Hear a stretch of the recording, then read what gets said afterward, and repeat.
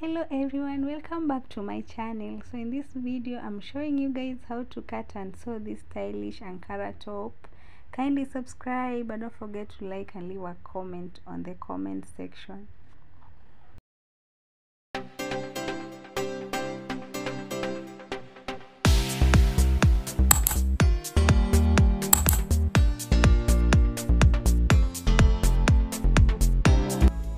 Yes, so guys, here the materials we'll be using in our video. We have our 2-yard material and then we have our neckline piece.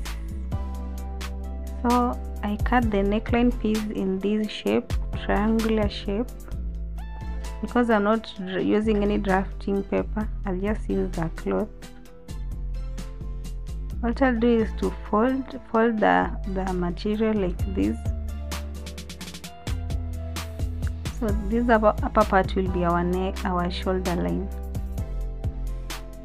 Then I'll start measuring on the shoulder line. I'll measure 3.5, and then downwards I measure 7 inches. I join the two marks, the 3.5 mark and the 7 inches mark, like this, and then I'll measure again 5 inches downwards from the 7 inch. On the shoulder line I measure 5 on both, 5 and 5. Then I join the 5 inches marks like this.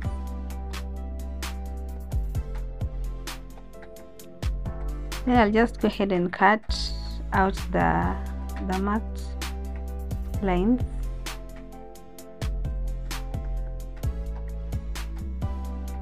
After I'm done, guys, this is what we have for the front neckline, and that's its facing.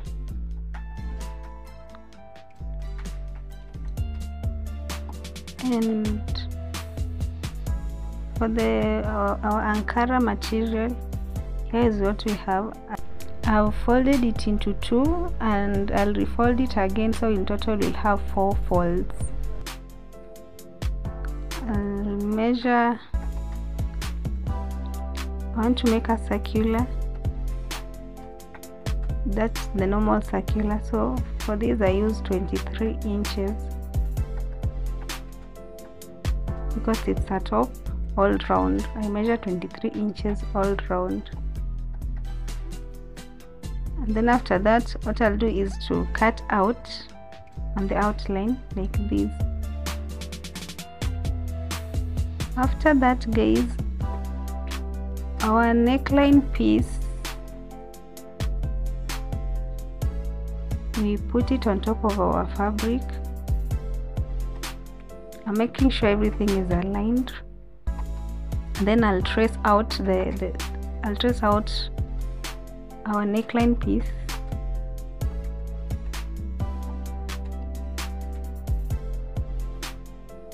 After tracing it out, I'll again add 1/2 inch on the mark, on the line, for the sewing allowance. Then I'll cut it out because I want to replace it with the red neckline piece. And here is what we have after cutting that out.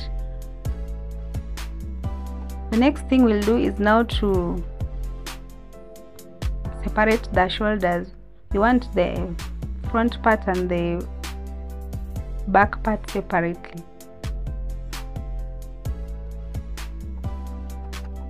And that's what we do. Now we have the front part and the back part. Now this is our neckline piece. I'll just stitch it with its facing on the V part and then top stitch again on the facing.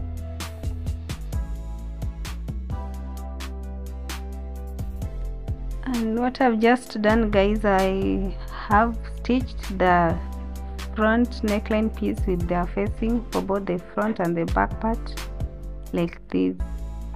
and I've had them already. So I'll just go ahead and make a notch at the center of the top. What I'll do next is to pin the neckline piece.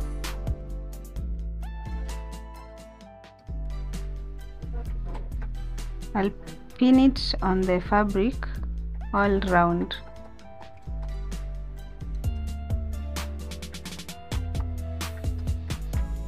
Yeah guys,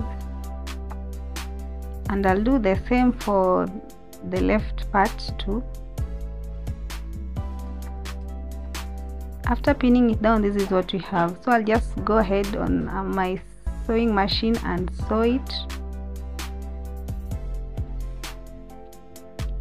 And here is what we have after sewing it. I sewed the neckline piece on the fabric like this for both the front part and the back part. Now let's join our shoulders.